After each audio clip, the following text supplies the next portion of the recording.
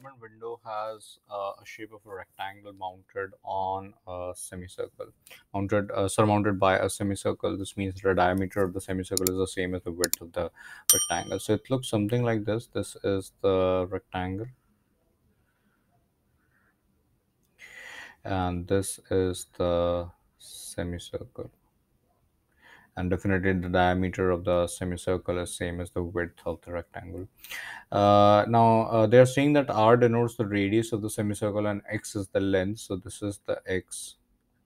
And if r is the radius, then 2r is the diameter, and evidently 2r is the width as well of the rectangle. And now we are given that the perimeter of the window is 12. So write an expression for the total area A of the window in terms of R and X. So we know that the area is going to be same as the area of the circle plus the area of the rectangle. And the area of the circle is going to be a pi r square over 2. I'm sorry, the area of the semicircle is going to be pi r square over 2, and the area of the rectangle is just length times width.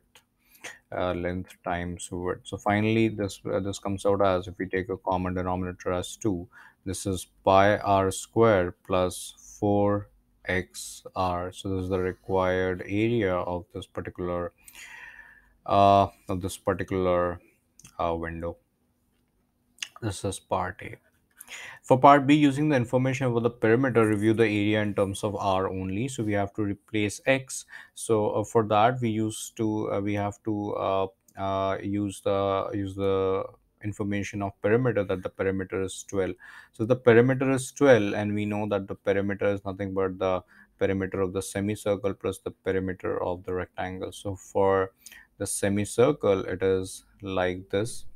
It is like this, and over here we have the perimeter as pi r, and the perimeter of the rectangle over here will be uh, uh, 2 times 2r plus x. So this becomes pi r plus 4r plus 2x, and the perimeter is already given to us as 12. So this becomes 12.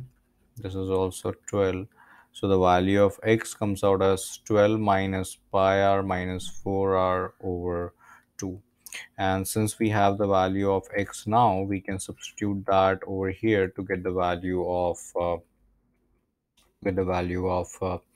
area just in terms of r. So area comes out as 4 as pi r square plus 4 r times x is 12 minus pi r minus 4r over 2 over 2. So this becomes pi r square plus 2 times 2 is 4. So 2r, when it goes inside, it becomes 24r minus 2 pi r square minus 8r square over 2. So this becomes minus pi r square plus 24r minus 8r square over 2. This is the required area in terms of r. Now they are asking us to find a dash r, that is part C. So it's just a differentiation. I think we can do it easily.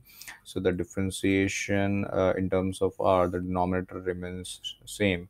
This becomes negative pi as a constant. This becomes 2r. This becomes 24, and this becomes negative 16r.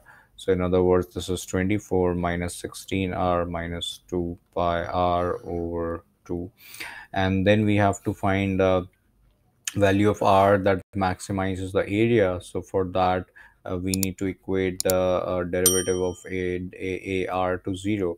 So this becomes 24 minus 16r minus 2 pi r over 2 is 0. This means that 16r plus 2 pi r is 24, which means that the value of 8r, dividing both sides by 2, we have 8r plus pi r is 12, which means that the value of r, if taken as a common factor, we have 8 plus pi is equal to 12.